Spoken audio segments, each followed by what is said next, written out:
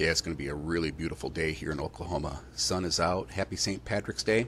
So I dragged out my 100-watt Renogy solar panel, ran a line into my workbench area, and the whole goal was to see if I can use a solar charger connected to my lithium battery powered ammo can speaker box, and I'm happy to say it works good. I'm Bluetoothing right now, just a subwoofer test thing. So I made a couple of jumper cable ends into this Cracker Jack box 10 amp deal, and I like these little 10 amp solar chargers. They're like $10 and they work great, you know, with a 100-watt panel. And I tin the ends on all those cables going into it with this new solder pot, and hopefully this one lasts longer than the other two that didn't last very long.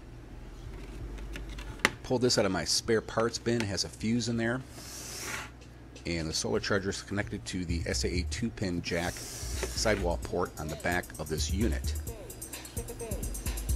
and it is charging. This thing sounds really, really good. I wish y'all could hear it, but I got it all Bluetoothed up. All right, guys, short video. Have a good one. See you later.